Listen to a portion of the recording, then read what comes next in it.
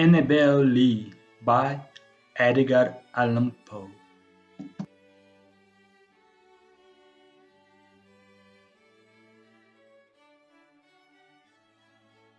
It was many and many a year ago, in a kingdom by the sea, that a maiden there lived whom you may know by the name of Annabel Lee. And this maiden, she lived with no other thought than to loved and beloved by me. I was a child, and she was a child, in this kingdom by the sea.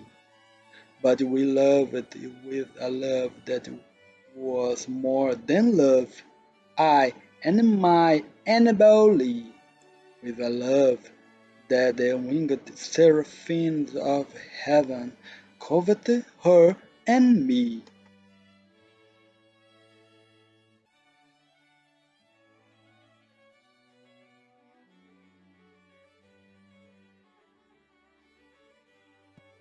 This was the reason that long ago, in this kingdom by the sea, and when they blew out of a cloud by night, chilling my Annabel Lee, and that her high-born kinsman came and bore her away from me, to shut her up and sepulchre in this kingdom by the sea.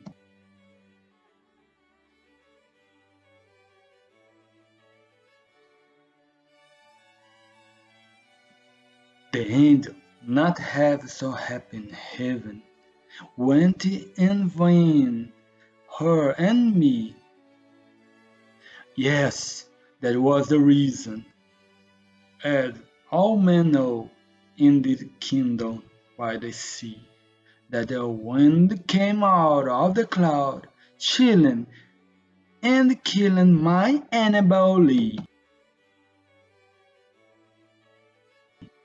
But our love, it was stronger by far than the love of those who were older than we, of men far wiser than we, and neither the angel in heaven above, nor the demon down under the sea, can ever deliver my soul from the soul of the beautiful Annabel Lee.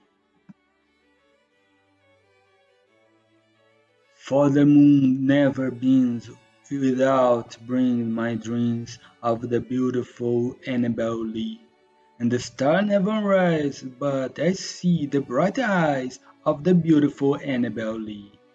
And so all the night tide I lie down by the side of my darling, my life and my bride, in the sepulchre there by the sea, in her tomb by the side of the sea.